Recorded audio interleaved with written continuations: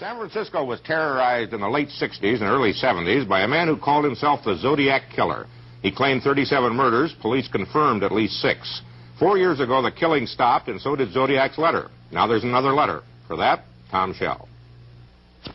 San Francisco police displayed a blackboard with excerpts of the latest Zodiac letter at a news conference last night. Police are convinced it's authentic. Deputy San Francisco Police Chief Clem D'Amicus said it's the 16th letter received from the Zodiac Killer and the first since 1974.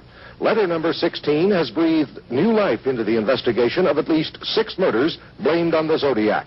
Old files will be reviewed again. For the last 9 years, the Zodiac investigation has been headed by Homicide Inspector David Toschi. I have always felt a gut feeling that he was not dead and that he was out there somewhere and that he would communicate. I was always hoping that he would communicate and not commit an act.